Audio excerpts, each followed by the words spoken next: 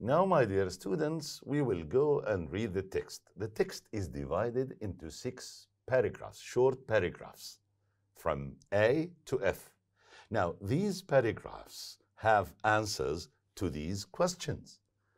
إذن هذه الفقرات فيها إجابات على الأسئلة هاي. بدنا الآن نقرأ كل paragraph and match it with the correct question. جاهزين؟ Let's read the questions first. Question 1. Could you tell me how much exercise I need? Exercise, تمرين. Number 2. Do you mind telling me how I should draw up a timetable?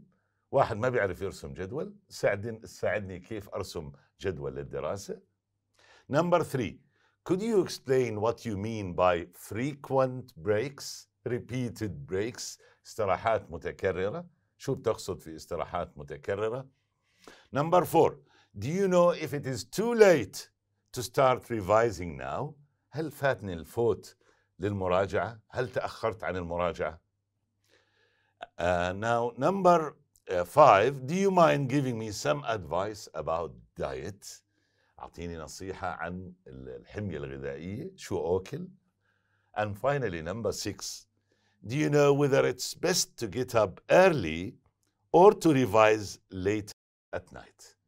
نراجع بدري الصبح، ننهض بدري ونراجع، ولا نراجع بالليل متأخرين؟ Let's begin. Paragraph A. No, it's never too late to start revising. عمره ما فات الفوت أو فات الوقت لبدء المراجعة. The first thing I would do is to draw up a revision timetable. أول شيء بعمله برسم جدول زمني.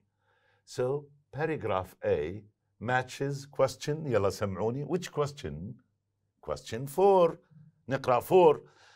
Do you know if it is too late to start revising now? والجواب شفناه. It's never too late to start revising. Paragraph B. Look at all the subjects you have to do and work out when you are going to work on each one. One refers to subject, مفرد. It's a good idea to change the order, ترتيب, of the subjects, المواد, in your timetable for each day. يعني مش كل يوم نفس الروتين، لا، غير ترتيب المواد عن كل يوم. Try doing a little English, followed by some maths, then biology, and so on, وهكذا.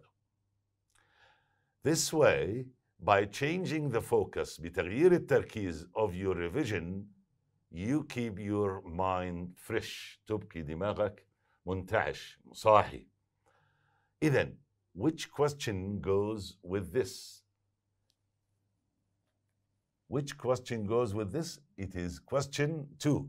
Do you mind telling me how I should draw up a timetable? شفنا كيف ترتيب المواد.